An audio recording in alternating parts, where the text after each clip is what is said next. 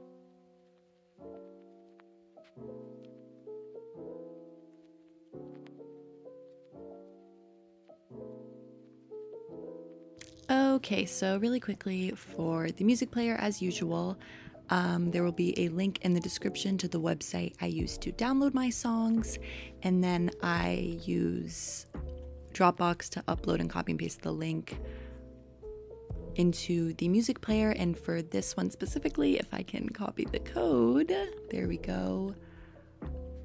Outside of the link, you are just going to want to change the colors of the gradient, which you can do in this section right here, as well as the drop shadow if you want to change that to your liking. I am just going to copy the code from my reference card with the color already changed and the correct song link, which is going to be right here. And it's really important that you make sure the defer script tags box is unticked, otherwise the music player will have trouble playing your song.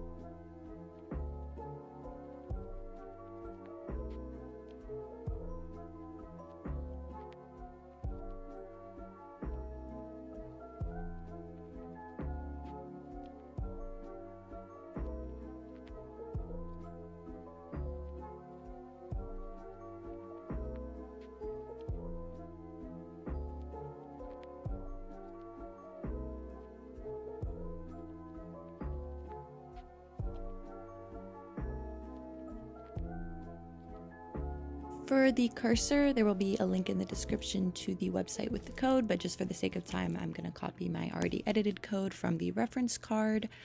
The cursor is obviously optional. It's mainly just for aesthetic purposes, but you are going to want to change the colors of the little fireworks explosions here. You can do that here. Just make sure that you don't delete any of the commas or the little quotation marks.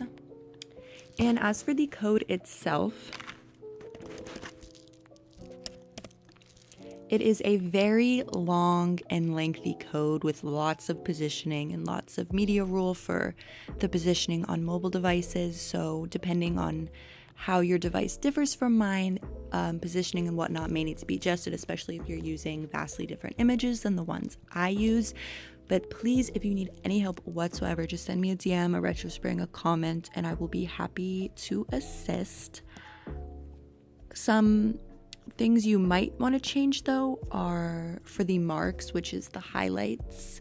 So like about, loves, find me, like the colors, which anywhere where it says mark in the code, you can change the color there. Just little things like that. Everything should mostly already be done for you, and you just need to adjust it depending on your your device, pictures, colors you want to use. But yeah, again, please let me know if you need help or codes aren't working for you. And that's pretty much it. Alrighty, and here is what your final result should look like. As usual, if you need any help or have any questions, please feel free to let me know down below. Thank you guys so much for watching, and I'll see you all in the next tutorial. Bye bye.